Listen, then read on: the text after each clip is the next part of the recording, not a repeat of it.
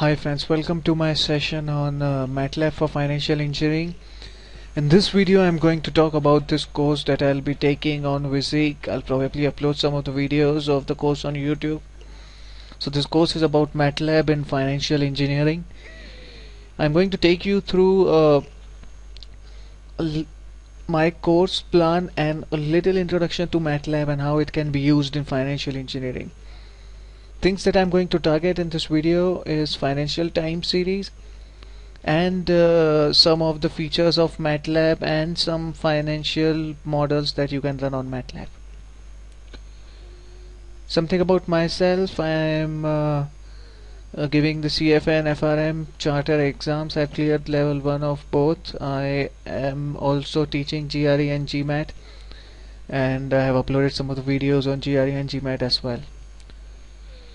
Disclaimer: MATLAB and MathWork, all these terms are copyrighted to MathWork and respective agencies. This video is for learning, research and reporting about how to use MATLAB for finance. I don't represent MATLAB or MathWork, nor am I an authorized trainer by MathWork, and I don't claim or guarantee any accuracy of my information. Okay, let's get down into it. So there are three languages that are used extensively in the financial engineering world today: SAS, MATLAB and R. Now depending on your usage, depending on your experience, you will pick any one of them. If you want something which is open source, then R fits in your requirement. If you want something which is very easy, then it's MATLAB. If you want something which is more toward data handling part, you want to handle huge data and you are not bothered to write some codes and you don't worry about getting into the complexities of SQL and other things, then it's SAS for you. So all of these three languages have their own advantages. The advantages why I am picking MATLAB here is because of the learning ease. You can learn it very quickly. It's quite simple, the coding is quite simple, and it's a language of maths. Now if you were to use the same learnings, you can do them on R as well, because R is again very similar to MATLAB. There have been some comparison on internet between R and MATLAB. There are some PDF. I've uploaded the links again on my blog, and which you can get from me, about comparison of R and MATLAB. So to learn MATLAB for financial engineering, you don't require any programming experience, and MATLAB is quite straight ahead. You just need to know a little bit about financial engineering, and if you don't know that, I'll take you through with some of these models. Now one of the areas which I would be focusing in my course is financial risk. And in financial risk, if I were to talk about four major theories, it's a Merton model, it's a Monte Carlo simulation, it's Black-Scholes, and it's Coppola for finding out the correlation and CDS pricing. So these are the four things that I would focus in financial risk in this course, and probably what I plan is that after you take it and after you get through it, you will be able to learn Monte Carlo simulation for things like mortgage-backed securities based on the interest rate models, and you will be able to price using Black-Scholes. You will be able to also calculate the distance to default using the Merton model by the equity prices of the stock, and you'll be also be able to understand a little more about what's Coppola and how to use it to find out linkages and how to look at the carry default swap pricing. So this would be about financial risk in this course.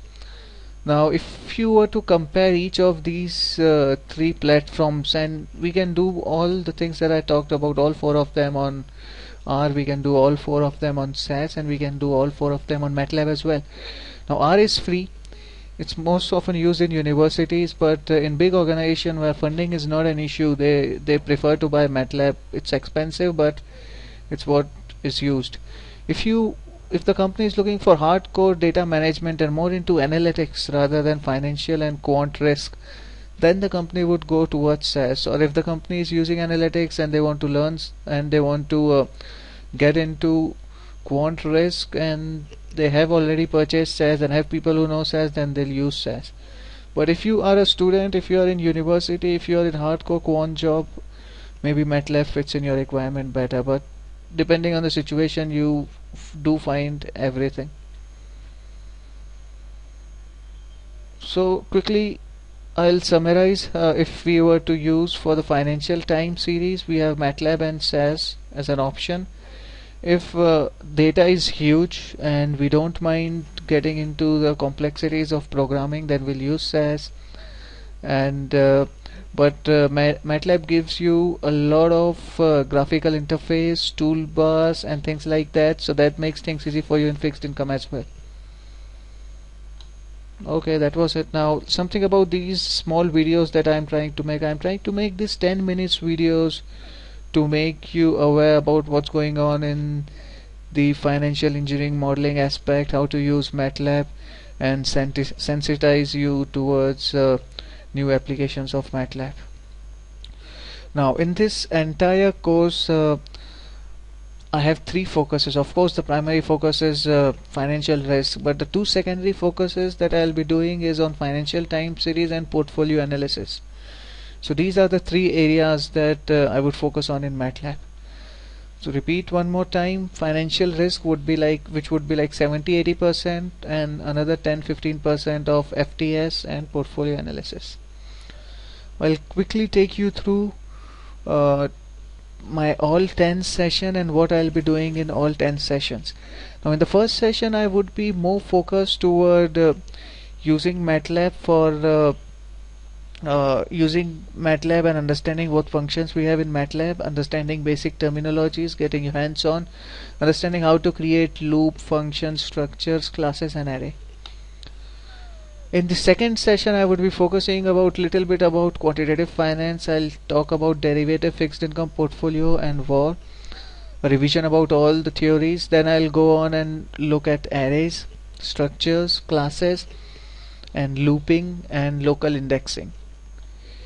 In the third session I would be looking at how to create graphs of the data that we have created in session 2. And one thing that I will also prepare you in this session would be regression and time series that we have in CFA level 2 and FRM level 1. So a little bit idea about time series and regression would help you when you get there if you are going on for CFA or FRM. Okay, now in the fourth session it would be again a revision of structures, and we'll be getting into more details, and we'll be using more logical operators, strings, advanced data analysis and visualization. And from this part I would take you through with all the quant aspects like copula in MATLAB, extreme value theorem, Pareto distribution, Monte Carlo for mortgage-backed securities, portfolio construction and portfolio war. In session 5 we would be looking at polynomial optimization, integration and differentiation, all these mathematical aspects, basics of how to do these things, how to create a polynomial, how to run the optimization equation on MATLAB. In the quant part we'll look at Merton model and we'll look at CDS. Now this, if you were to refer to some book, it's FRM credit risk that would help you to understand these things. Now in session 6 we are going to look at 5 toolboxes on finance which are there in MATLAB, and we'll look at what all we can do from them. Okay, so this is something about the credit risk analysis on MATLAB. We have the Merton model, we have the CDS pricing phenomena, we have the interest rate dynamics on how to predict the future interest rate, again trenching and securitization based on how to distribute all those trenches, and some SIA conventions. So this is all what we can do in credit risk aspect. Then we have the financial time series, again very interesting part in MATLAB. We'll have an introduction of how to do that. If you were to refer to some book, check out this Handbook of Financial time series. Then there would be an introduction about portfolio construction. We'll look at CAPM theory, CML, SML, alpha and all these performance metrics on MATLAB. Okay, so time series, again an interesting part and one of the most famous things, but my focus here would be on risk, but I'll take you through a little bit about time series as well. As far as the financial derivative goes, there are 3 favorite theories that are there: Black-Scholes for derivative pricing, Monte Carlo and Merton model for finding out the distance to default and the probability of default for bonds, and session 10 is open for anything that is required. Now if you were to check something about MATLAB, there are three notes that are available on the MATLAB website. So Financial Toolbox User Guide, the biggest and the comprehensive guide about all features. It's around 1500 pages file. Then we have the Fixed Income Toolbox, which is a part of again the Financial Toolbox guide. It's a 208 page document, and there's a comparison between MATLAB R of 50 pages. So if you were to refer to understand what's going on in MATLAB, just check out this Financial Toolbox Users Guide, and our focus would be on 5 aspects in this area. One is the portfolio credit risk, financial time series, and a little bit about market risk. So this would be given to you in 10 lessons in a 10-minute YouTube videos, if I am allowed to do that, and otherwise you can join my course on Vizig as well. Now interesting part here is that with this course, if you have not planned in, or if you are in the future thinking about FRM and CFA, then this would be a little bit helpful to you, because you will be knowing how to use those quant and how to do them on MATLAB. So that would help you a little bit. Now of course this learning could be used and expanded to R or SAS as per your requirement. And these are some of the resources on MATLAB. One is the book. There are 2 books and 2 links of MIT. Okay, so that was it from my side, and see you in the next video. Thank you for watching this. Bye bye.